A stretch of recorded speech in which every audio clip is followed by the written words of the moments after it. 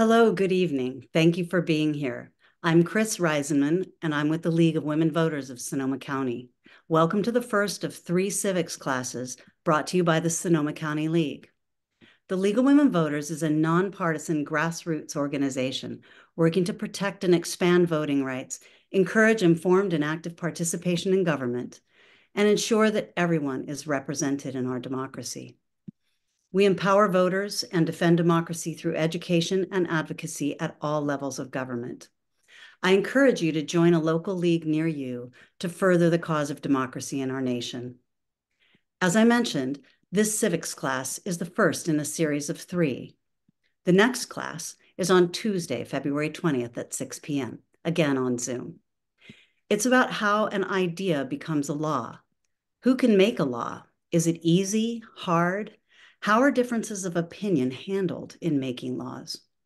This is a very important class for your understanding of representative democracy, and we guarantee it won't be boring. If you haven't already, please sign up at LWV-Sonoma.org. The final class in the series will be on Tuesday, March 12th at 6 p.m., again on Zoom, and it will be about city and county government. Most people are aware of what happens at the federal level, but fewer people are aware of what happens locally in their city and county. And yet the local level is the real center core heartbeat of democracy. All democracy begins with us, and it starts at the local level. If you were thinking of skipping this class, don't. You'll really be glad you took it. And again, please sign up on lwvsonoma.org. Today's class is about California state government and will be presented by Dr. David McCuan, a well-known commentator and respected political science professor at Sonoma State University. Dr. McCuan has been on faculty at SSU since 2003, where he teaches courses in both international and national politics, international security and terrorism, state and local politics, campaigns and elections, and political behavior. In addition to his work at SSU, he has taught at UC Berkeley and Stanford University.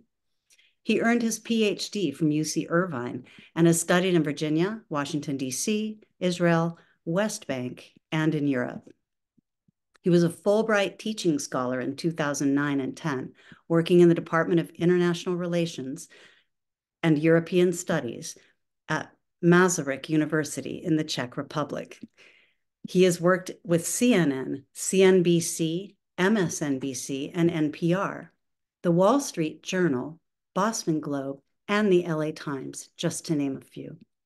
We are privileged to have him speaking with us this evening. Okay, and now for some housekeeping. After Dr. McCuan speaks, we'll open up for questions and answers. You may use the Q&A in Zoom to submit your questions.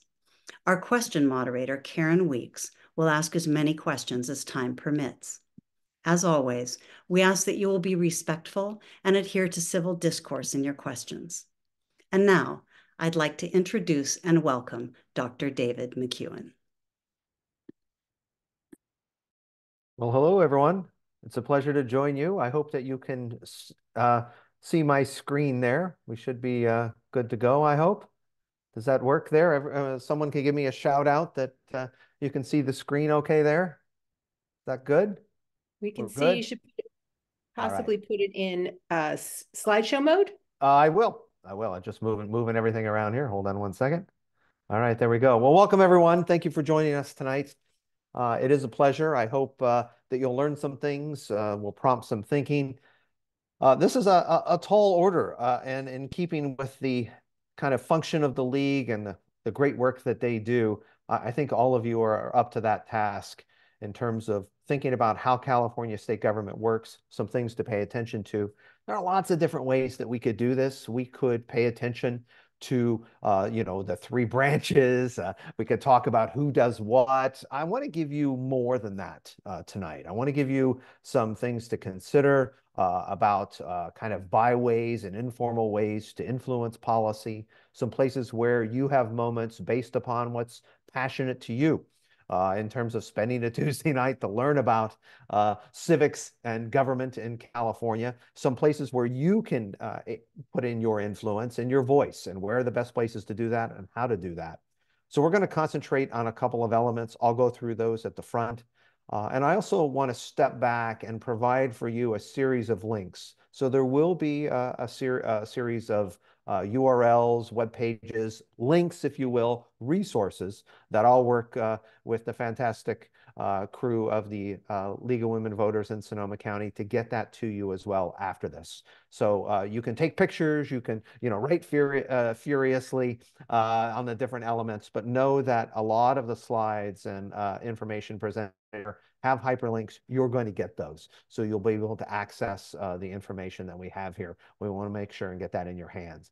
In addition, I will go for a period of time. As was mentioned in the intro, we will have time for a Q&A. We'll leave plenty of time for that. I would anticipate that we'll go until sometime around 7 or 7:05 so that we can wrap up and get to 20 minutes or so of your questions before we end the evening. Again, thank you all for joining us. I want to give, again, a shout out to my great friends at the League of Women Voters of Sonoma County. They do fantastic work, and I always enjoy working with them and appreciate the conscientious efforts, really the heavy lift that we have to kind of elevate the conversation around politics and policy at a time that's hugely contentious and difficult to do just that. And so I'm a huge proponent of the work that this league and all the leagues do across the country, and especially here in the North Bay. As a reminder, I said at the beginning, these are the different classes that are coming up, obviously tonight. And then Logan Pitts, SSU alum and former political science student of ours, will talk about how an idea becomes law. And our great colleague of mine, Steve Rabinowitz, who's been involved in the city of Santa Rosa and at the JC for some time, will talk in March about how county and city government works. There's the link as well for the league. And so I encourage you to sign up for these classes, because I think they also provide you with an important opportunity and additional information about how to influence policy, what to do with those things that are passionate, that you feel should have see the light of day or get a better hearing, if you will, in Sacramento and in Santa Rosa or wherever you may live. So our charge tonight is before us. How does California state government matter? How much do you know about it? What should we know about it? What does our California state government, what does it do? Where are elements to understand places we can have influence? How do we find out even who our state representatives are? And then we really want to dive into who matters, what matters, when it matters, why it matters, and how it matters. There's a couple of reasons for this. One is there's been dramatic leadership change in both the Assembly and the State Senate in Sacramento. As most of you know, Mike McGuire from Healdsburg is now the Senate pro tem. Jim Wood is the Speaker pro tem, just the second position in the State Assembly. Cecilia Aguiar Curry is an important majority leader in the California Assembly. And Bill Dodd, State Senator Dodd, is an important actor, if you will, in terms of what is happening on governmental organization. Then you think about, Damon Connolly. Even though he's new to the State Assembly, he's someone who brings long years of experience at the local level as a county supervisor. So the North Bay really is, it holds its own and plays above its weight in the state legislature. And that's an important element of what we're going to talk about tonight as well. So we want to dig deeper to look at your involvement, these influences, and with these leadership changes, places where we can really make a change and do things that are important in our communities when we think about Sacramento and what's happening there.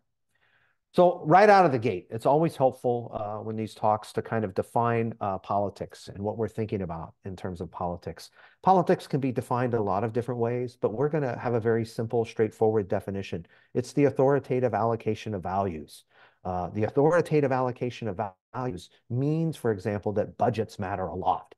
If you want to know what a politician, what she believes, what he believes, what their priorities are, you look at budgets, because budgets tell us how they order their priorities. So politics as the authoritative allocation of values, as who gets the spoils, who gets what, when, where, why. Politics as that allocation of values really clashes or is most apparent with budgets. So there's certain variables that matter with this, but I just want to start right at the top by thinking about politics, thinking about what variables matter. We'll talk about those in the next slide, and then kind of give you a layout of what we're going to do. We're going to look at the three streams of California government and how these three streams influence across the branches, policy making and politics. We're going to look at the California legislature, take the traditional lawmaking process, kind of toss that out, and think about where there are moments or points in the legislative process, in the lawmaking process, where you can make a difference. We're going to look at the unorthodox system of direct legislation or direct democracy in California, and then end with the rulemaking system in California governance, which is hugely important for those of you that are subject matter experts in certain areas or in emerging areas, like, for example, AI, artificial intelligence, or what's related to transparency and disclosure in government at the local level or even up to the state level. And then kind of pan back from all of that and end with thinking about trends and developments that will affect governance and politics in the Golden State moving forward and how that matters. And then obviously take your comments, questions, and concerns as a result. So that's kind of the layout for tonight. Again, politics is the authoritative allocation of values, the dividing of the spoils, if you want to think of it that way. And therefore, certain variables matter. And there are three fundamental variables that matter greatly in California politics. One of those variables is fiscal stress. We're asking the public space, we're asking the government to do a lot for all of us all the time, whether we're thinking about Santa Rosa or Sonoma County, or whether we're thinking about Sacramento or the differences between the Northern California and Southern California. But this perennial condition of fiscal stress is something that plagues California well before Proposition 13 and has been certainly an apparent kind of affect of our politics after Proposition 13. And the politics of budgets and fiscal stress are framed by the notion of uncertainty or the variable of uncertainty. If you make the wrong choice in policy, you make the wrong choice in politics, this uncertain world can lead to unintended or intended consequences. It can lead to things that happen afterwards that we might not have been able to forecast or think about. And certainly in the age of COVID, the pandemic, economic stress, economic slowdown, or just the tenor of our politics today, that this variable of uncertainty is all around us all the time. What will happen in November? What will happen on March 5th? What happens next year? What happens moving forward? It allows us, by paying attention to the variable of uncertainty, to think about over the horizon and forecast what will happen down the road. We combine this with that first variable of fiscal stress and budgets, and it allows us to pay close attention to that authoritative allocation of values. And then you want to make the right choice. And this is where the variable of discretion comes in. Do you know or how you pick this person over that person? And by making that discrete choice, you are making a choice for judgment. Who has the better judgment? And how do you make that kind of assessment, especially around complex public policy or issues that might deal with poverty or homelessness or problems that have plagued us not just locally or statewide, but affect our national political scene as well. So we want these three fundamental variables to be kind of in the back of our mind if we pay attention to this. And then, since I'm a political scientist and someone who's worked in the political world, you cannot forget about the relevance of the variable of timing and how timing matters greatly in politics, whether that's timing around a crisis, an event that happens, bad weather or storms, global climate change, or whether it's timing related to what happens in the calendar. That affects certain rulemaking or certain bills or certainly things that move forward in the legislative process or not. So timing is a big variable that affects all three of these components of fiscal stress, uncertainty, and discretion. So with that kind of setup, let's dive right into a couple of elements here related to California politics and California governance. Right? First, remember that the California Constitution is huge. It's expansive. And if you look at the first California Constitution, we link to that in there, or you look at the rewritten early Constitution that's composed 30 years later, or even today's Constitution, the California Constitution is expansive. It's large. You can measure it by the number of words that's in the Constitution, and it's a top 7 Constitution in the world. You can measure it by the number of pages or just everything that it covers. It's all in there. In the California Constitution. And then there's an additional notion in this expansive constitution. California is but one of 15 states that has all three special powers of initiative, recall, and referendum. We see the initiative process in 26 states and the District of Columbia, but we don't see all three of these components except in 15 states, most notably in the western part of the United States and in Massachusetts. But this process, this special set of powers of initiative, recall, and referendum are also hugely important in the California governance process, and we don't want to forget those and part of that expansive state constitution. You can look at, as one of the links provided here, all the things that are in the expansive constitution, the state dance, the state rock, the different symbols and emblems, all the laws that are in there.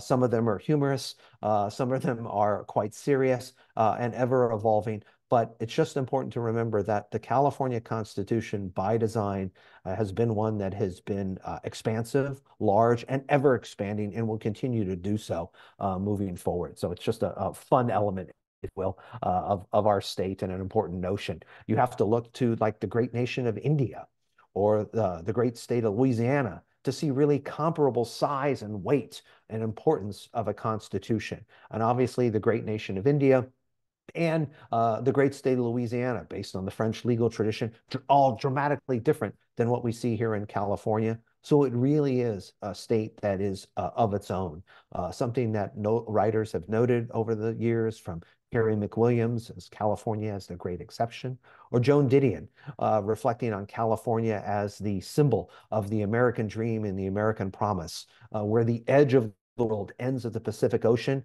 and symbolizes everything that is possible, and also at the same time the borders or ends of that dream at the same time. So California and its constitution has huge practical and symbolic value in that expansive constitutional framework. All right, so to start tonight, let's kind of dive into thinking about politics and policy in California along three streams. These three streams are how things get on the agenda and how we see policy output or implementation that results. So you have an idea formation stream, or what's called the problem definition stream, how you define a problem. And if you think about our politics today in this state, you think about our politics across this nation, the problem definition stream, what the problem is, what it looks like at the border, what it looks like with the powers of the president, what it looks like with how we want to recall, or what's permitted under a single subject rule for an initiative or not. All of that about problem definition is not agreed upon. And so the ability to form an idea and frame that idea is an opportunity to put things on the agenda. And that obviously affects the policy setting or the policy making stream, what the rulemaking looks like for the bureaucracy, but also what the subject matter experts in the legislature pay attention to. So as you define a problem or develop an idea, you have to think about how it collides with the policy making stream. And that's obviously framed at the bottom, as noted here, by the political stream. And that political stream obviously plays a huge component here in terms of what we're doing and what we're trying to pay attention to. Next, we want to pay attention to, whoops, hold on one second. Let me stop the share here just for a second. I want to put out this question there just for a second. I'll come back to that. Bear with me just for a second. We also want to pay very close attention to the calendar and what we think of as the idea stream here for the calendar. We can think about how many days until the general election, but look, this is the league and a league presentation. So there are only 14 days left to register to vote. So we want to make that of huge paramount importance. And there's only 28 days really until that 2024 primary election held here in early March, on March 5th. In other words, Super Tuesday is right around the corner. And as you know, ballots arrive in mailboxes this week. So the calendar idea or the calendar stream is an important element, and paying attention to deadlines and what's happening, as you'll see when we look at the legislative process, is also another important component here of this policy stream, political stream, and policy idea or formation stream to create things getting on the agenda. Now, as we do this and look at this, we also want to pay attention to the California legislature. So as we move from kind of setting up the policy streams want to kind of dive into the primary branch, and that's the California legislature. So to do this, we want to pay attention to a couple of things. First, let's define the environment and landscape today and what we've seen in the recent past. Let's examine this new leadership and why it's important, key committees and the gatekeepers that are involved, and then what to do, what to think of, or how to influence this process with these new leadership, with these key committees and these gatekeepers, and what we can do, and how do we track bills or legislation, and how do we do that without paying for that service, and what key dates and elements should we pay attention to as a result. If you think just about the environment of the modern California legislature, you want to kind of divide this along three lines.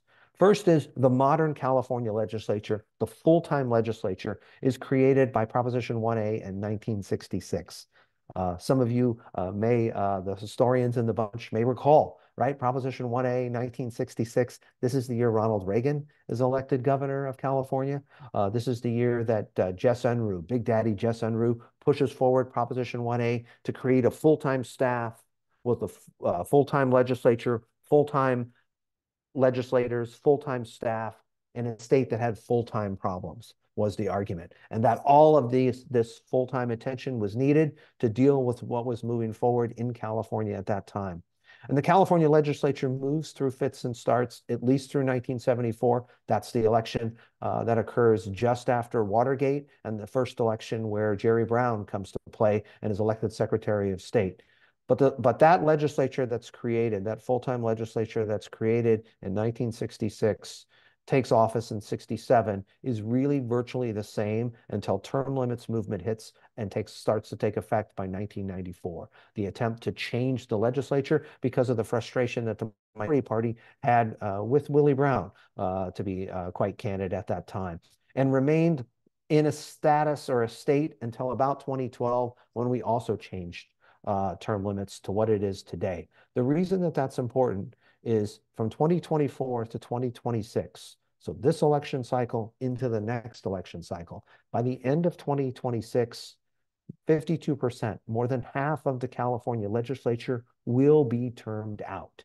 And that means there's a lot of churning under the surface based upon what's happened in terms of demographic change, in terms of political partisanship and party change, that are also driving what's going on in the legislature. So the legislature today, the legislature in January 2027, is going to look very different than the legislature that we saw just, say, 12 years ago, or the legislature that we saw in 2003 when Gray Davis is tossed out in the recall and Arnold Schwarzenegger becomes California's governor. And since that time, since about 2003, as you're going to see when we look at party registration elements, California has become not just a Democratic state and a blue state, it's become a deeply blue state, even though there are places and elements where Donald Trump has carried counties and there are elements of red, but there are also elements of purple. So there's something unusual here that is affecting the legislative process that involves California government, reflects at some level that super Democratic majority, that rise of Democratic Party registration, but also sees with about 1 in 4 voters who are registered as Republicans and just over 20%, about 1 in 5, that are registered as no party preference voters. So as we think about the legislature and where it's come since Big Daddy Jess Unruh and Ronald Reagan helped push Prop 1A over the line back in 1966, a lot has changed in terms of what the legislature looks like, who's there, what's happened in the term limits era, all the while in the last 20 years or so in a state that's become much more deeply blue. California is also a state that has experienced a recent turnover in leadership, as you're going to see. Obviously, Mike McGuire coming into the pro tem seat, Robert Rivas coming into the Assembly Speaker seat, as well as those that are around them, have provided an opportunity and a different change or focus for issues that are going to move forward, even as we move forward with the second term of Governor Newsom, who fends off a attempted recall in 2021, but then is certainly looking at other elements that might be before him with that two-term limit element that we see for California's governor. This means that there are key committees and gatekeepers, new roles for legislators that we want to look at, and how we influence that and how we track those bills and pay attention to those key dates. So this just kind of sets up the landscape, if you will, for the California legislature.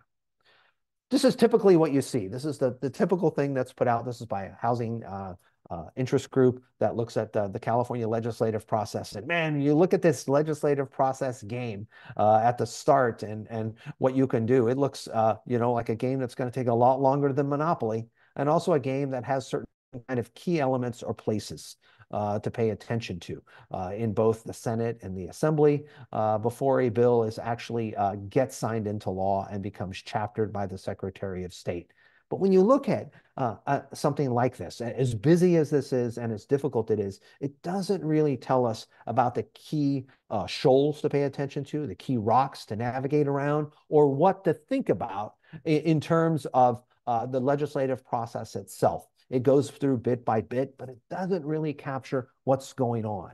And then there are other interest groups that also participate and talk about the life cycle of legislation, concentrating on just one chamber. This is the California Association of Counties that is given to county supervisors to explain to them how the legislative process works. Again, not too helpful because the really key elements are those black arrows that are in there, and whether they're large or small, it gives you the key moments or inflection points, key places where you can influence what's going on, all the while paying attention to the rules. So whether we're looking at an advocacy group like the Housing California interest group, or the California Association of Counties trying to educate county supervisors about legislation, in each case, it doesn't really capture how an idea becomes law, or the key places, byways, the key informal points of how to move something along in the legislative process. So we want to dive into that just a little bit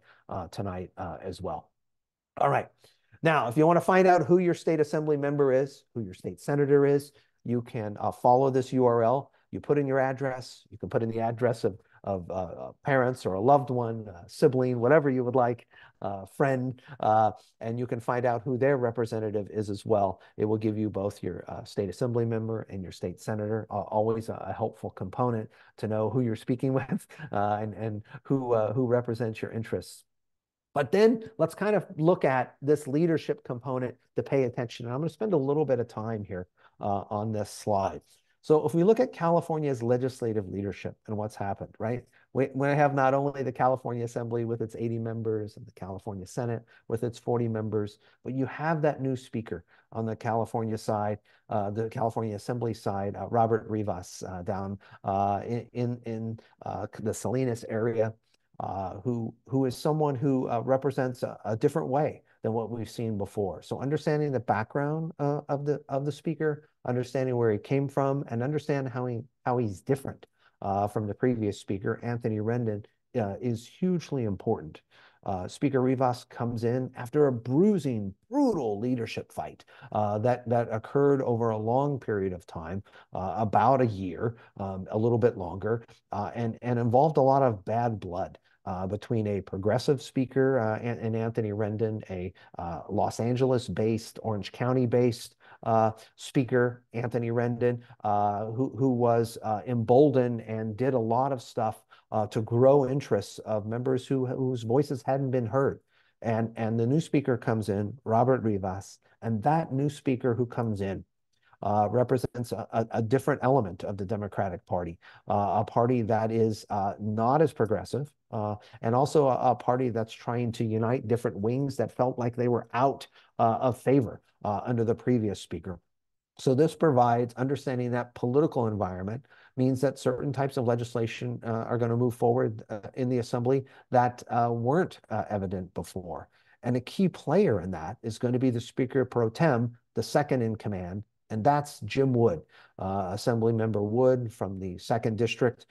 He's leaving the legislature. As many of you know, there's a race to succeed him in the March 5th primary, but the Speaker Pro Tem has a role over all committees. So he's involved in several committees, as you're going to see on the next slide, but he sits basically over all committees and plays a role as the Speaker's right-hand man. He's also someone who raised a lot of money for this new speaker, so he's very close to him. So you have a new speaker, You have a North Bay Assembly member in Jim Wood, someone who was involved in healthcare, involved in wildfire protection, involved in a lot of issues related to the rural nature of that district, who also is very close to the speaker and is helped by a new majority leader. And that new majority leader is Cecilia Aguilar Curry, the local assemblywoman as well. She's played a huge role in moving legislation over the last year, kind of growing her influence in the chamber. And that leadership team of Jim Wood helping the new speaker and Cecilia Aguilar Curry, also from the area as the majority leader, they work together with the whipping leader. And the whipping leader is the person who corrals votes, and that's Matt Haney, Haney, from San Francisco. It is Haney combined with Curry, combined with Jim Wood, who are counting the votes and controlling the action on the floor of the assembly of what goes on. So where they sit in the chamber, what they're doing in the chamber, what they're watching in the chamber day to day, not just what's happening on the dais, not just what's happening up front, if you will, controlling the chamber, but what's happening on the floor and who gets to speak and when. All of that hugely influential, because that triumvirate, those three are running the day-to-day elements of the chamber and the assembly that we see going on when we go to visit and we're sitting up above in the gallery watching what's happening. And what's interesting about the seating arrangement is when you look at where the speaker sits and you look at where the speaker pro tem sits, majority leader sits. They sit towards the back of the chamber when there's access, if you will, to get involved or to do different things, to watch what's happening in the chamber, and also to talk to staff and others off the floor. So it's a different type of arrangement and a very interesting arrangement in terms of what they're doing, in terms of checking in with their membership. Then there's the Republican leader, James Gallagher, and the Republican leader represents but 18 members. So if you look at the membership in the legislature there, and you look and see what's happening, you see that Democrats have a supermajority. They are not quite as high as they've ever been historically. They have been as high as 65, 66, right in that range, but they are pretty close to that historically high number and have a supermajority. That is both important in terms of the rules for passing legislation, but at the same time, it's also difficult to corral all of those cats. So when we look at this new leadership in the assembly and the size of the assembly, that means there are a lot of select committees. It means there are a lot of standing committees. It means that there's a lot going on outside the chamber itself, and to govern or manage what is happening on the floor requires careful choreography and a lot of signaling that goes on. You contrast that with the California Senate, right? 40 members, a very different environment, seen as the upper house, and you see a new figure come in after Toni Atkins, down from San Diego, who's announced she's running for governor. You see Mike McGuire come in, the person we all lovingly like to call the Energizer Bunny. But when you look at Mike McGuire and you look at what he has done on the floor, he was the majority leader who handled the whipping operation for Toni Atkins, the previous pro tem. So that means the majority leader, the whipping leader of votes, the person who's corralling votes and managing the floor, is someone who's negotiating all the time with different elements of the Democratic and Republican caucuses, but a lot with the Democrats, because Democrats have a supermajority. They have 32 of those 40 seats in the state Senate, and they're likely to pick up a third seat later this year.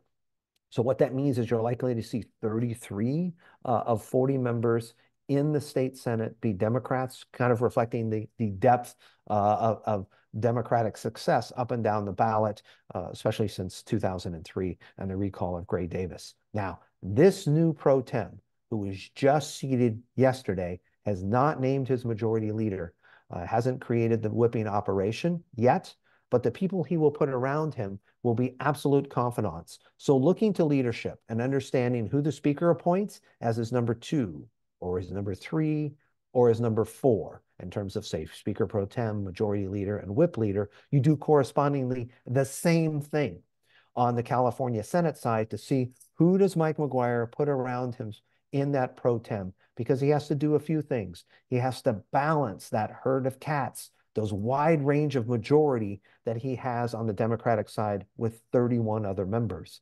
He also has to balance North and South, elements of the party that are progressive, elements of the party that are close to labor or close to business. And that means that key committee leaderships are a barometer or indicator of what is going on.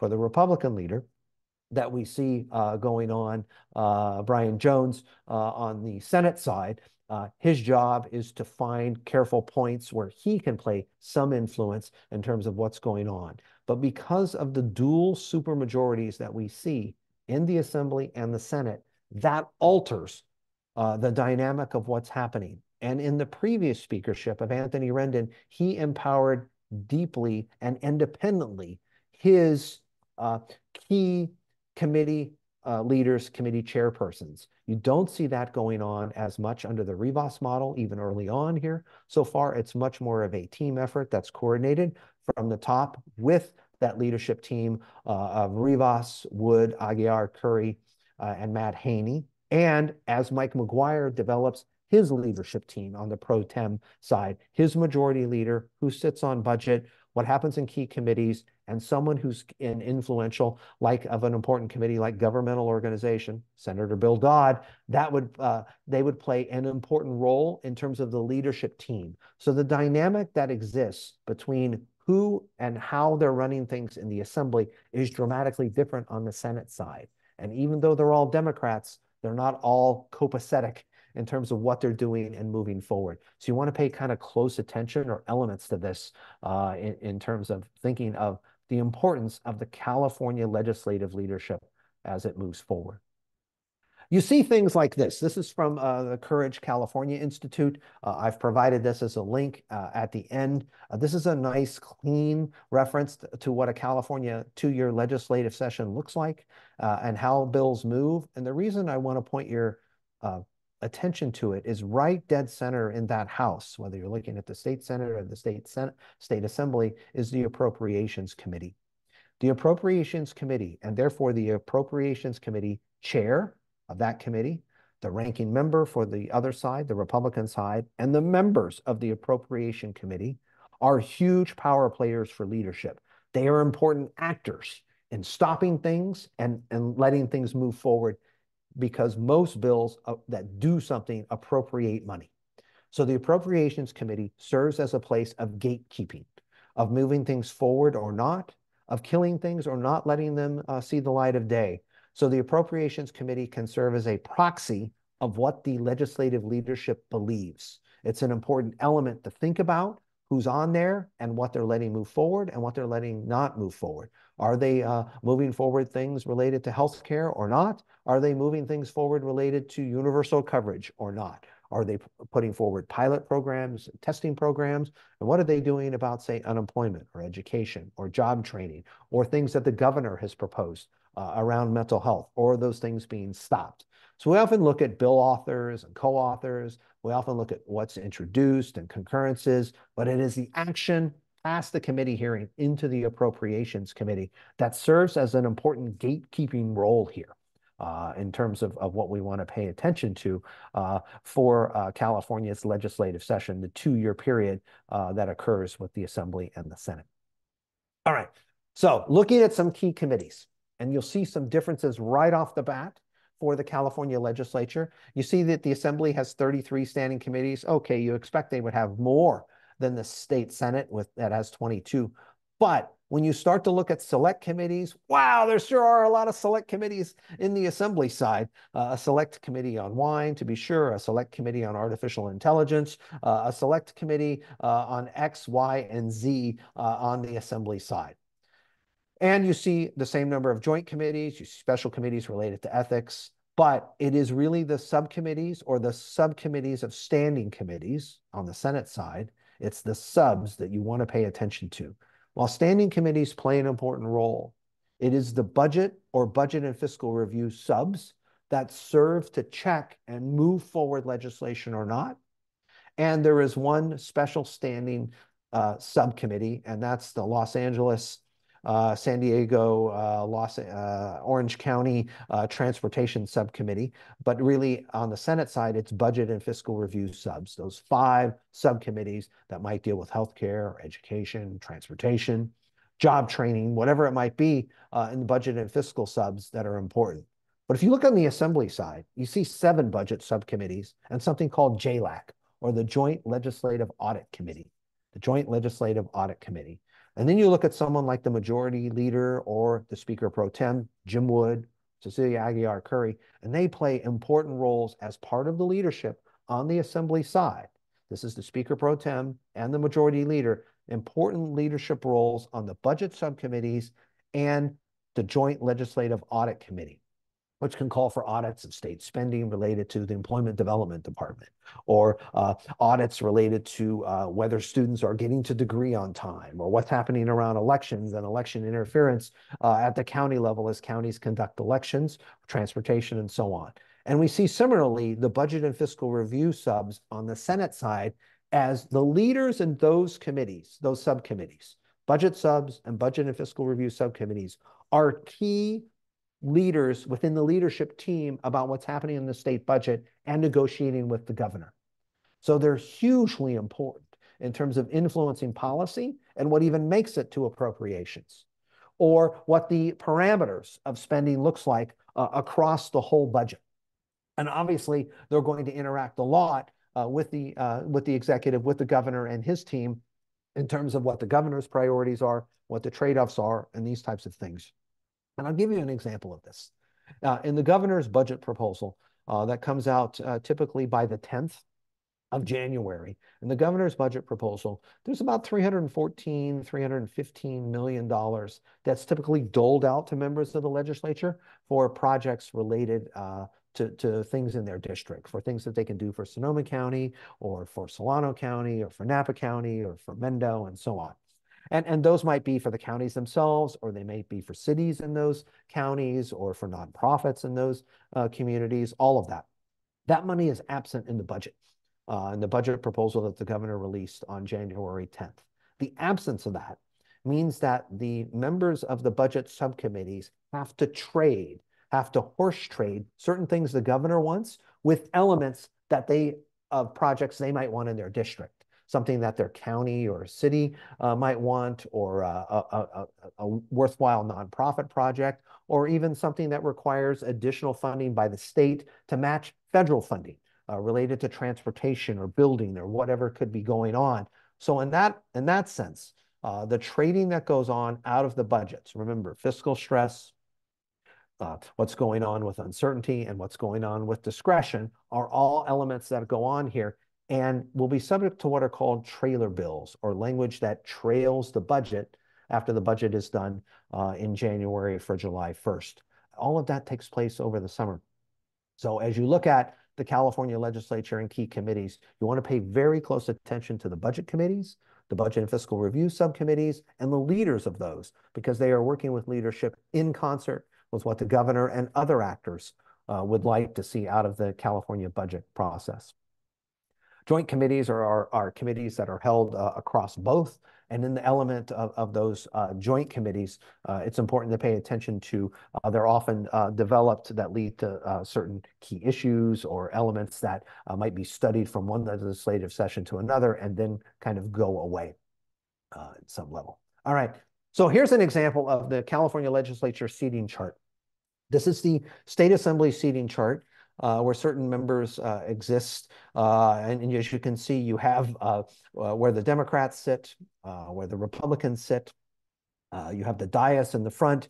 And if you look kind of the back or at the bottom of the screen to what would be seats kind of, gosh, I guess it would be like right near the back row. This is where the speaker is sitting. This is where the Speaker Pro Tem is sitting, the Majority Leader. And there are different elements of watching what is going on off the floor.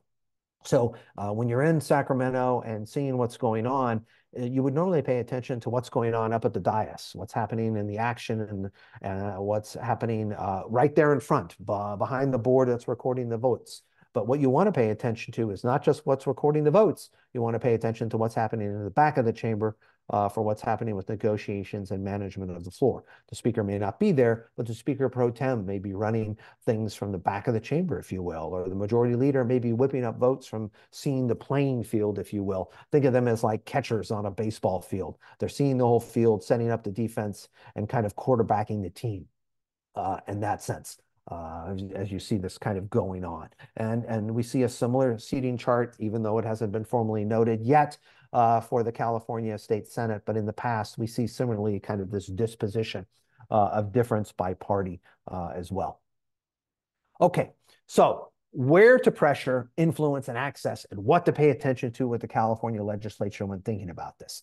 You want to pay attention to those key standing and subcommittees. A key standing committee is often a committee that generates what we call juice or campaign finance or campaign donors.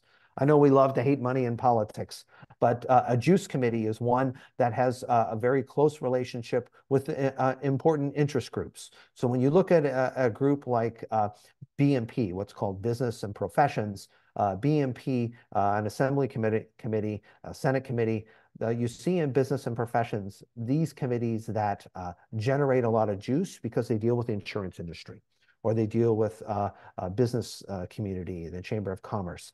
And there's a lot of bills that come forward. There's a lot of juice or campaign finance donations that are involved there and a lot of pressure and access in those elements. But you also want to pay attention to those subcommittees that involve appropriations, those subcommittees that involve budget, to assess the players, because those players on those committees, juice committees, a committee like governmental organization that deals with all the sins, right? Beverages, that deals with gaming, that deals with the issues that cross gaming and alcoholic beverages. That might involve, for example, even things related to insurance and auto insurance and liability and things of that nature. That means that the leaders of those committees that are generating juice are also hugely important to leadership. They're close to the leadership. So that means, again, the North Bay's influence, punching above its weight, is an important component here when you look at Mike McGuire in the state Senate and Bill Dodd, if he remains chair of the influential Governmental Organization Committee. If you look at not just who's the leader of GO in relationship to the new pro tem, but you look at the new speaker and what happens in certain key committees if they think housing is going to be an important issue or a priority, or what they're going to do about mental health because the governor has established that as a priority. So we see a lot of simpaticos, if you will, between key standing committee leaders and key subcommittee leaders as the players in cahoots or close to the leadership in this element. So that means when you go to a page, and I've linked to like a job ad here for a committee consultant for one of the committees that was hiring. I think it was maybe an environmental committee. It gives you an idea of what people are looking for as a consultant in the committee. When you read that job ad, you'll see what their responsibilities are, what the expectations are, what the expectation is for quality or their role in a gatekeeping, because it is these committee consultants that have been around forever and know the ins and outs and the players. They know what the third house, that would be the lobbyists, they know what different interest groups are going to object to, what they're going to write, what they're going to say. And it is the committee consultants that help the committee chair and the members who sit on the committees, the analysis to drive the analysis of a bill and what's influenced in that bill analysis. How costly it will be in terms of dollars, how costly it will be in terms of interest groups and what it does. So the committee consultants on a big juice committee are major staff players that have an important role working with legislative office staff as legislation is designed. And if you go to the websites of a committee, if you go to business and professions, or higher education, or you go to, for example, a governmental organization, or you look at a budget subcommittee, you're going to find experts who have been, quote unquote, in the building. They've been working in the legislature for a long time. They've seen a lot of members come and go, and they know the battlefield, and they know what the stakes are across multiple policy areas. And those committee consultants are a gold mine of information and help as you look at the legislative process. So I put here in all caps, know them and befriend them. Reach out to them. They know things that others do not, because they also know which lobbyists are going to have which positions, who's going to be a contract lobbyist to work as a gun for hire, versus who is a lobbyist who will represent the interests of, say, telecom or tobacco, because they've always worked for telecom or tobacco and they work directly for those companies or not. They'll know essentially where the bodies are buried. So the committee consultants play a huge, huge role. One place they play an important role is as a bill, after it's introduced and goes to first reading, moves forward to second and third readings.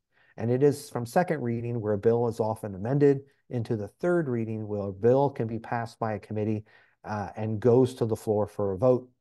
When that happens, before it moves to the next chamber, it's really hard after third reading to get amendments offered that the leadership is not aware of. So as you move from first reading introduction into second reading with amendments, into third reading, it gets harder and harder to add amendments.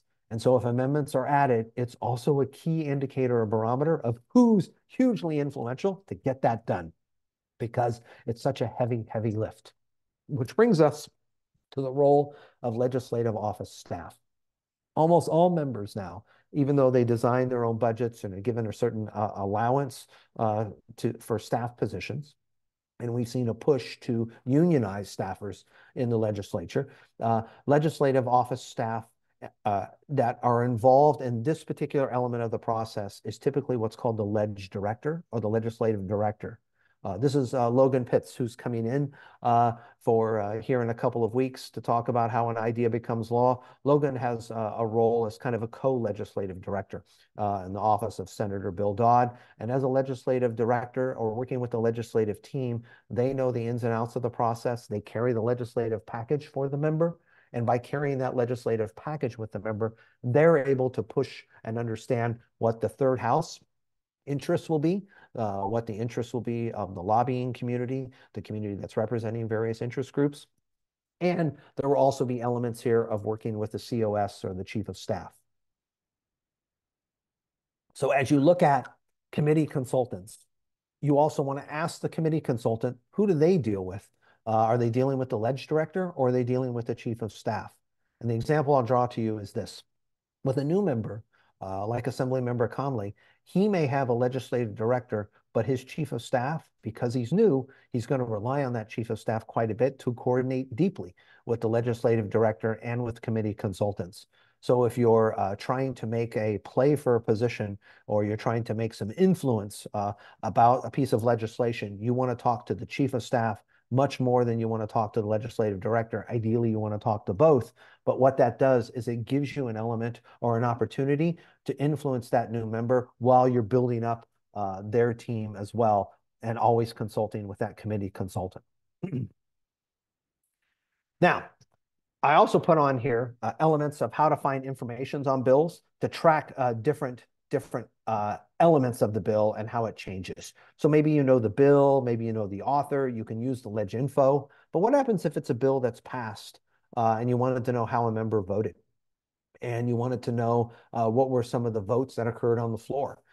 You would use the second URL. And if you know the author of the bill, you can also look at the wonderful guide at the UCLA School of Law and the bill tracking for free for federal and state bills that's at USF as well. It's the UCLA School of Law and USF School of Law, what they have going there for those federal and state bills. If you have a little bit more information than what is required for Ledge Info. Ledge Info will give you information about past legislation. Ledge Info will allow you to look at current ABs, Assembly bills, or current Senate bills. But if you want to know, if you just have the author of the bill or you want to track what's going on more broadly, the bottom two URLs are particularly helpful as well for grabbing information, getting bill history, getting vote history, and kind of digging down, if you will, a little bit deeper, but also kind of standing back and understanding the playing field of what's happening relative to the Ledge Info websites. That means you got to pay attention to legislative deadlines.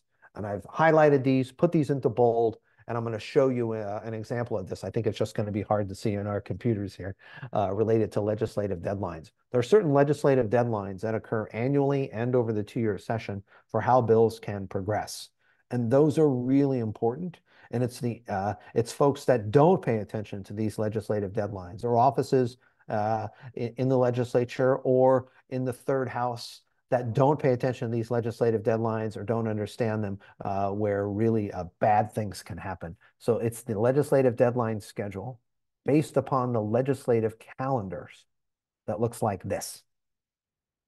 It's these California legislative calendars that run the same for both the Senate and the Assembly and have key dates attached to them. Some of these involve when a policy bill can move forward, when a bill has to be passed out of a fiscal committee, so it doesn't receive a hearing and it's going to give out money. If it doesn't get past that fiscal committee, then it can't advance or move forward. Opportunities for the last day for a bill to be amended, or last day for a bill to be changed, last day for a bill to be even introduced for what is going on. Because what we have seen in the last couple of legislative sessions are a huge number of bills from a very productive caucus. Caucuses going on. So the last, say, 4 or 5 years, especially under the time in which Governor Newsom has been governor, there's been a lot of bills going to his desk. Doesn't mean he's signing all of them. There's the veto numbers have also gone up over his tenure as governor, but nonetheless, there's a lot of key dates in the California legislative calendars to even get things considered. So if you know who the players are and you know what the dates are, that would be an important component. And you want to know what the schedule looks like. There's a Senate daily file and there's an Assembly daily file. I gave you the Assembly daily file because the Senate daily file is still being worked out day to day as the new pro tem and his team kind of come on board and get their feet under them. So as you look at the Assembly daily file, it is available online and it is printed by the Assembly or by the Capitol Printing Office in the bottom, in the basement of the legislature. And you can go and get the daily file and it'll give you what is going on for the legislature on a particular day. You can get it in a hard copy. You can get it online, and it tells you day to day what's going on. For, say, Monday, Tuesday, it tells you what committees are meeting. It tells you what's on the agenda. It doesn't tell you deeply what's going on there, but it does tell you the room, does tell you who the members are of the committee, and it does tell you the business that will be before them. So if you're ever in Sacramento and you want to know what the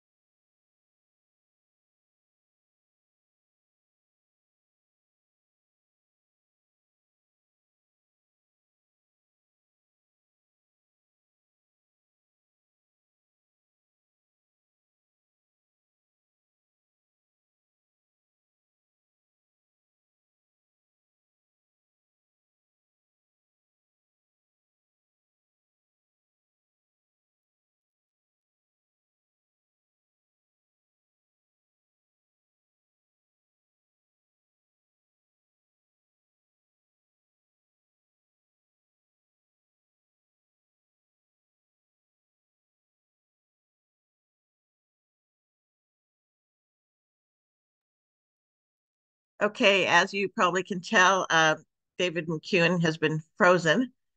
So we're trying to work on it. If you can just hold on. Thanks so much.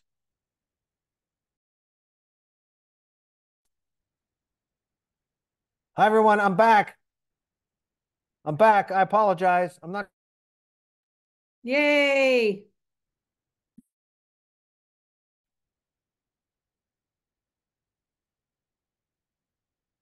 Hope we're okay. You can see that screen. Okay. Yes, can you please put it in the slide? Yes. Yeah, I will. I will. Thank you. Yes. Give me just 1 second. I have to Sure. just move it on the. There we go. All right. I apologize for that. Did we end with the daily file? Is that where we were at? Yes. Okay, great. I just want to remind you that if you Again, I apologize. I'm not sure what happened. If you look at the daily file, this gives you the day-to-day of what's happening. It tells you where the players are at. You want to pay attention to the size of the committee room for where those committees are meeting. Big committee room, usually important, usually a juice committee. Small committee room, they're doing things that often aren't too earth-shattering. So when you go to Sacramento, look at either the daily file online for the Assembly or the Senate, or go down to the basement and get the printed copy. All right, let's talk about direct democracy in California. Direct democracy in California is that kind of often referred to as the fourth branch of government. So you obviously have the Assembly and the Senate, you have the executive branch, you have what's going on in the judicial branch, but it's this fourth branch of government, this direct democracy in California. That's an important element of our politics. There are certain rules governing this and what this looks like. About qualifying a ballot measure in California, particularly ballot measures that are initiated by voter petitions or those initiated, whether that be for a constitutional amendment, a CA, or an initiative statute, an IS, or a combination of an IS and an ICA. That's another important element here, and they should be they are subject to what's called the single subject requirement. The problem with the single subject requirement, if it's a ballot measure related to, say, taxes or a fiscal measure, it's often not technically just a single subject. So the single subject requirement often gets changed quite a bit. There's obviously the referendum process, which can be involved a compulsory referendum, where a measure is passed by 2/3 of the legislature and then referred to the citizens. This is most commonly seen as state bonds and constitutional amendments that come from the legislature, or a petition referendum, where a law has been passed by the legislature, signed by the governor, and, say, an interest group wants to bring that forward as an opportunity for people to vote on. We've seen this more recently with attempts to overturn what's going on with flavored tobacco and other elements as well. And then, obviously, the recall effort. The recall about removing an official from office has been on the ballot in California for some time. It has only been used a few times to move forward on the governor in a success, meaning it's qualified. There have been several attempts to do this, and we are in the process of changing how we do recalls, providing for, if the governor is recalled, that the lieutenant governor will take the seat of the governor. In the past, it's been a replacement candidate, and that process is now going to change, where if the governor is removed, the lieutenant governor would take that position. There have been some important historical changes in the California initiative process. I put those in the talk, but really what I want to draw your attention to is not the advent and rise of the California initiative process from 1910 to 1911, or the movement of it to $200 in 1943. But in 2011, Governor Brown signed a bill which ended the practice that began in 1960 of ballot measures being on the June primary election, and has moved everything to the November ballot. And what this has done is twofold. One, it has increased the cost of what goes on the ballot. And what I mean by that is not the qualification cost of $2,000. If everything moves to one ballot, the ballot in November has become hugely expensive and deeply, deeply controversial for what's on the ballot. And yet, ironically, the passage rate of ballot measures has gone up since that time. The general rule is about 1 in 3 ballot measures passes in California. 2 out of 3 go down. But since 2011, and when this bill took effect in 2012, the ballot measure rate of passage has gone up over 40%. It's gone up dramatically since that time, while campaigns themselves and ballot measure campaigns have become much more expensive.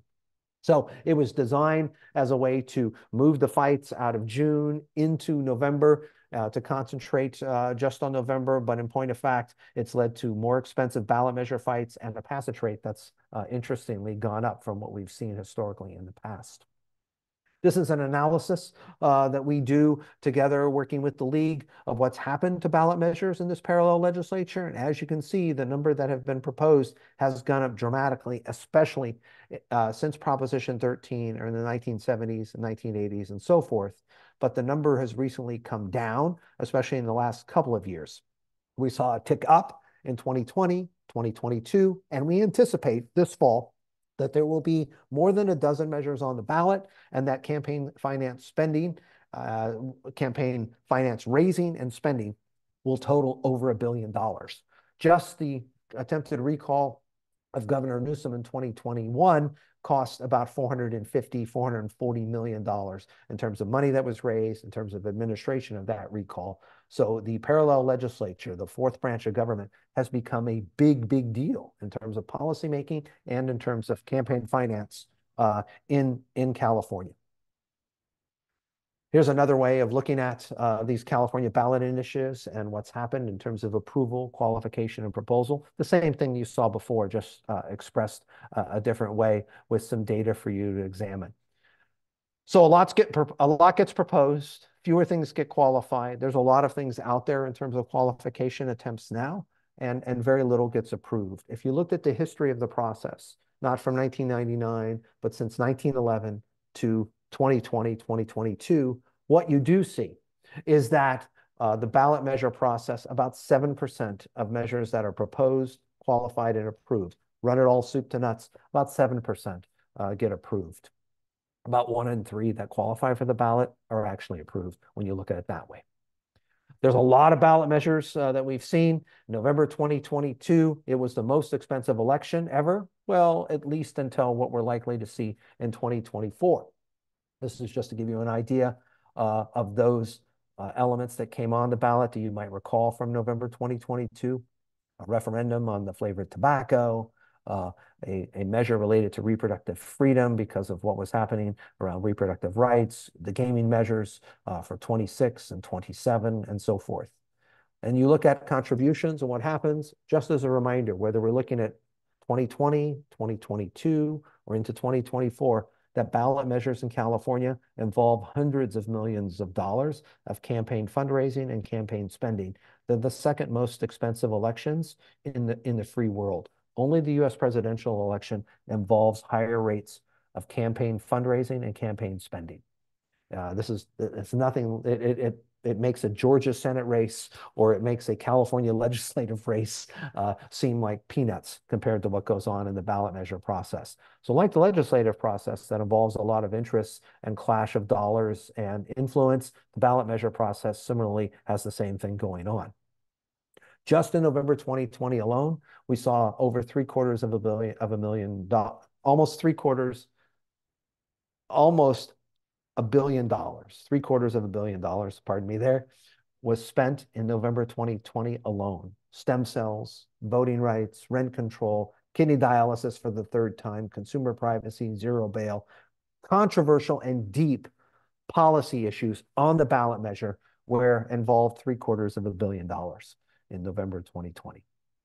Lots of fundraisers and donors, like on Proposition 22 with Uber and Lyft, like Fresenius and DaVita on kidney dialysis, again, the third time around. And then we occasionally see ballot measures like 17 and 18 that didn't have any dollars spent on them.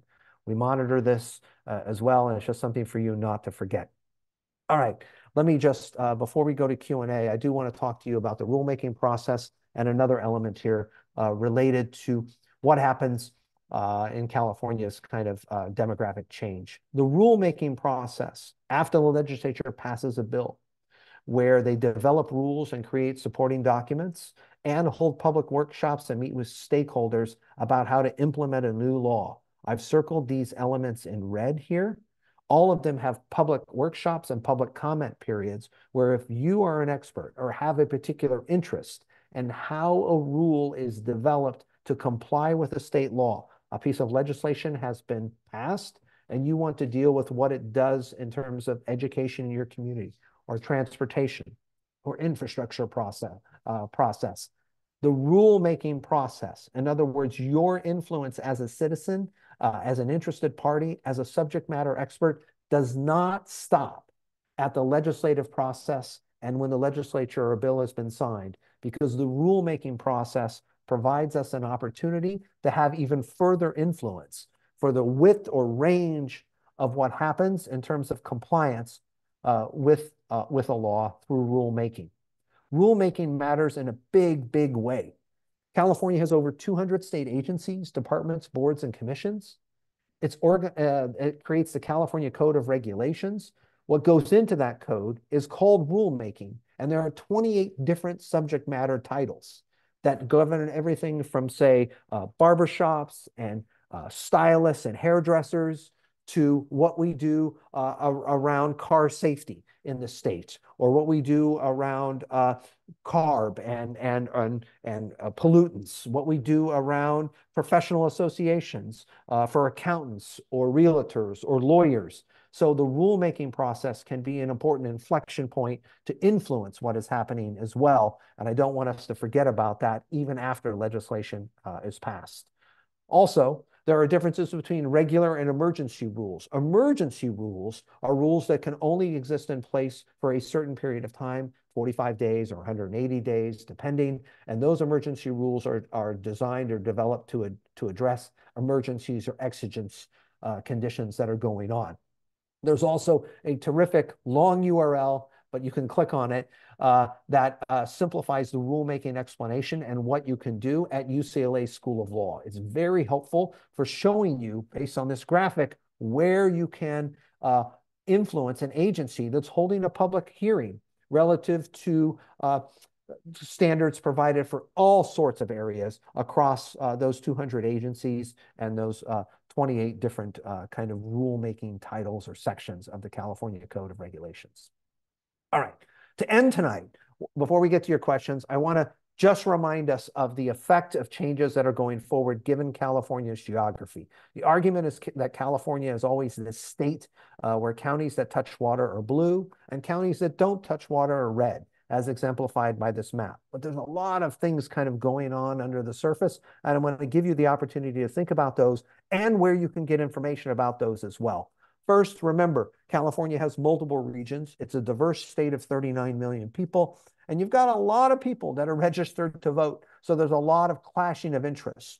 So when you look at things like this, that look at the regions of California, one thing to pay close attention to is not just the regions or the difference between the red-blue divide that we hear so much about in the media, but where people live and how old they are. Because California's population is dramatically changing. And the groups that are in school are coming to voting age. And it's that generation of who's coming next, who's 14 years old and maybe misses this election, but is in the 2028 election and is moving forward. And we know that voting is a habit. So the interests of school age, particularly high school, junior high and high school age students, and what they look like and what they're interested in and what they think about is important for the next election and generations moving forward. And their policy preferences are very different than what we see with California's traditional electorate that's been voting ongoing, say, since 1966 in that professional legislature. It's also a bifurcation that we see going on between those that support one party or another. It's not just between counties that touch water and those that don't. It's also a bifurcation of results between, say, North and South. So the state is very diverse in these interests, North and South, and reflects demographic changes. I always use this slide and point this slide out because that citydata.com county URL at the bottom allows you to see what's going on in your county and in your city with changes in income ownership, with who's moving. It allows you to get really at your community and to look at several different elements of how your neighborhood, your area is changing, particularly at the county and city level. So it allows us to get at several of these things to understand demographic trends that are driving a lot of our politics. One of those elements that is driving demographic change and that based on demographic change have been changes in the parties. This is the 60-day report of registration currently available from the Secretary of State's office that shows about 1 in 2 California voters, 47%, are registered as a Democrat, 24% as Republicans, and 21, 22% it fluctuates in no party preference. And this is a big, big sea change, especially since, as I mentioned, the recall of Gray Davis in 2003. Same data, just reflecting the numbers. There's a lot of registered voters in California. And even the independents in California tend to lean Democratic. So if we look at where people live, and we look at what their leanings are, the NPP voters, the no party preference voters, are also leaning Democratic. And the unregistered in California also lean Democratic. This has helped make the state bluer, but where it's really been important is at the local level. We've seen more Democrats registrants elected to local office, even though they're nonpartisan offices, and the type of Democrat is different. So we see a legislature that's more diverse with more people from local government, but at the same time, it has been still difficult to see policy changes that are advancing in certain areas, something to just kind of pay attention to. So what this means is, mathematically, is unregistered Californians make Republican places more Democratic, and Democratic places more Republican. So there's this bifurcation that's going on. This is just to show you the bifurcation for what's happening in terms of those registered and unregistered voters and how they lean. Places where voters are unregistered lean more Republican, and places where unregistered lean more Democratic, just showing you overall kind of what that looks like for voters. It's a little bit of a confusing table, and I apologize for that, but it's to show you that even the unregistered voters have an important element or role in California's politics. We also want to think about post-COVID and how California is changing and what that looks like. And in the post-COVID recovery, what's that doing to the economy of California? So there are different places you can go, like at the EDD, to get labor market information week by week for weekly initial claims, just to show you that there's a lot of potential budget problems in terms of California's economic forecast, but weekly initial claims have been slowing down over the last year or so based upon the moving average. So while we did see a flattening out before COVID, we want to look and see what's happening after COVID, and you can do that at the labor market info URL listed there. And finally, there are ways to forecast this from the LAO.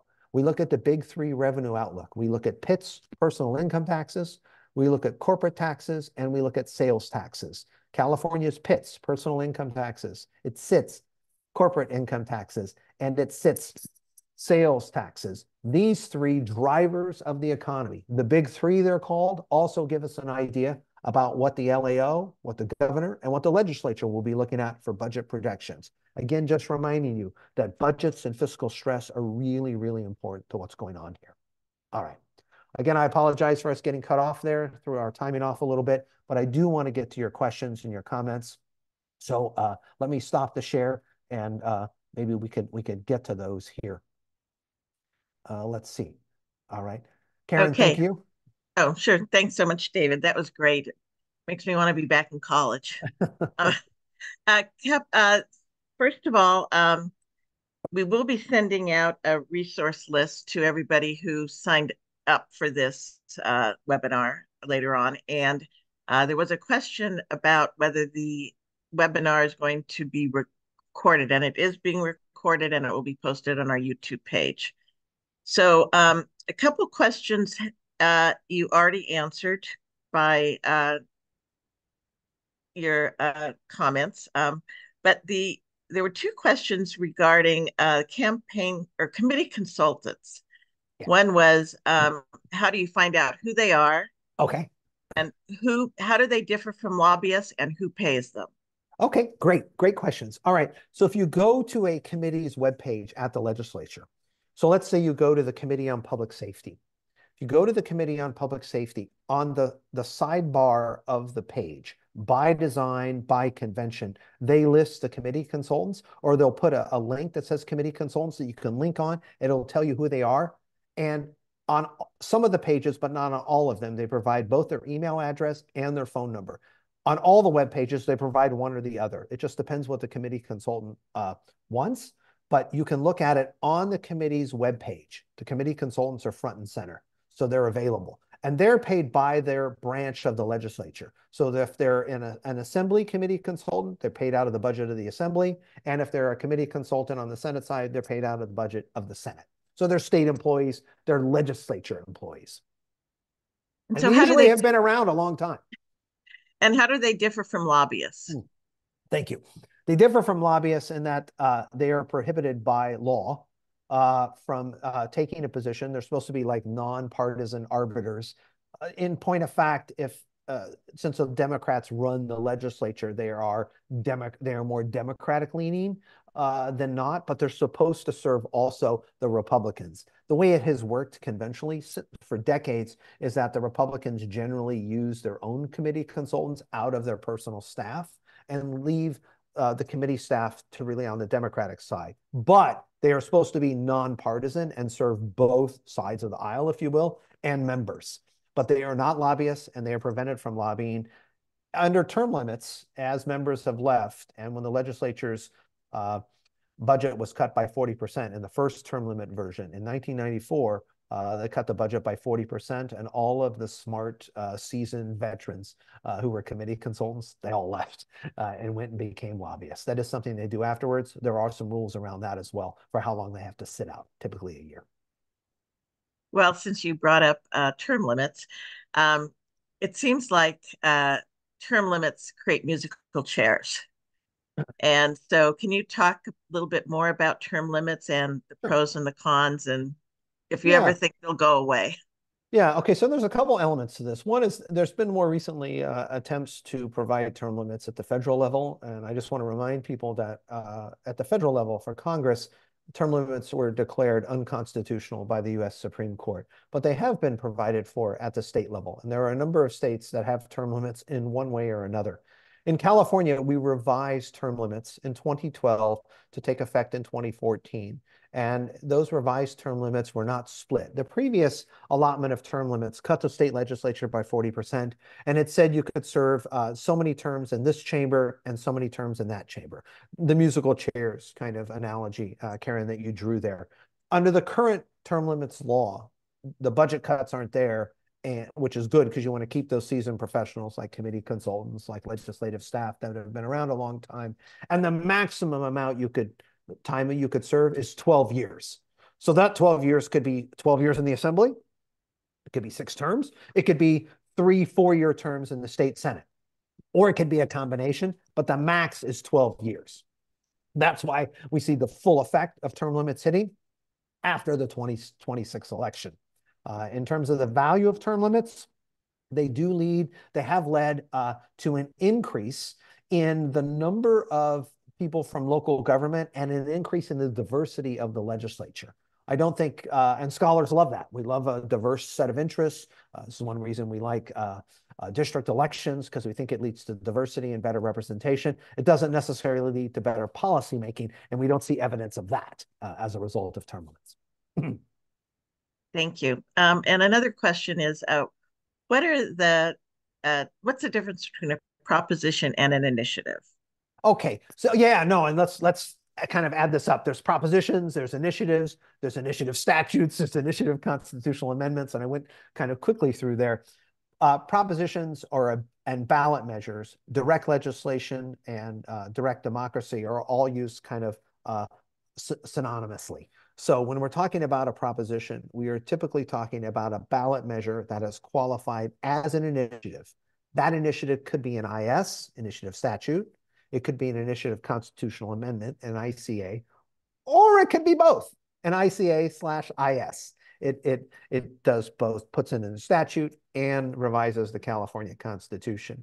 But when we're talking about a ballot measure or a proposition or an initiative, typically what we're talking about is something that involves signature gathering, has qualified and met those thresholds, and has moved forward through that popular petition. $2,000 to file for title and summary, for Karen Weeks's birthday to be a paid state holiday for all workers. And we would go out and collect title and summary for that great day to be out there. And as a result, it would be a paid state holiday for everyone who's employed. And that would be collected through popular petition and then go and obviously passed by all the voters. We're using proposition and ballot measure, popular petition synonymously in that sense. The legislature can also move forward measures that alter the Constitution in particular and have California voters vote on those. However, it is often the case that ballot measures that come, or those that are legislatively referred amendments, LRAs, legislatively referred amendments, do not have the big campaign spending that I'm talking about. So the big ticket spending I was talking about in November 2020, November 2022, and this November involved those popular petitions. It's big money, even though it involves the will of the people. Let's stay on ballot measures. And you talked about the passage rate being high. Is that a good thing or a bad Yeah. So the argument is that the passage rate of ballot measures historically has about one in three, roughly. So the smartest money, I'd argue to you, in politics is to be on the no side of ballot measures. It's easier to move second. It's easier to block.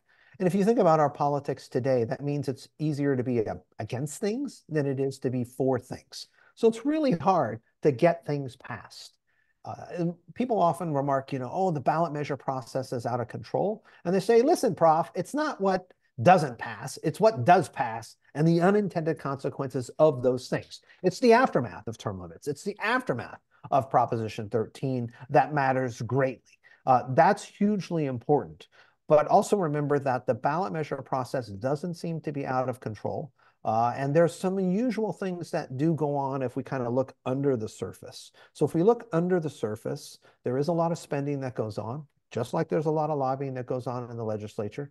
It does not, the ballot measure process doesn't seem to have the checks and balances, the give and take of those key committees and the movement of legislation through what we see in traditional lobbying or legislative process and lobbying. That's absolutely true. There used to be a process called the indirect initiative. We do use that from time to time. Florida uses that a lot. But if you start to peel back what's happening on the ballot measure process at the local level, what's happening with local school bonds, what's happening with local ballot measures pass at a much higher rate than what we see with state ballot measures. And that's been perplexing and interesting. And people often worry about what happens with education, for example, but local school measures have passed at incredibly high rates over the last 15 years. Measures that haven't have involved at the local level, things like housing. Housing hasn't passed. Measures around public safety at the local level have passed at high rates. Parks and wildlife measures don't just pass in Sonoma County, they pass overwhelmingly at the local level statewide. So there are some give and take about the ballot measure process. And then let me add one more element. The ballot measure process is also a place where we love to hate and love the process at the same time. This is a process where we have, in the past in California, picked on people because of who they are.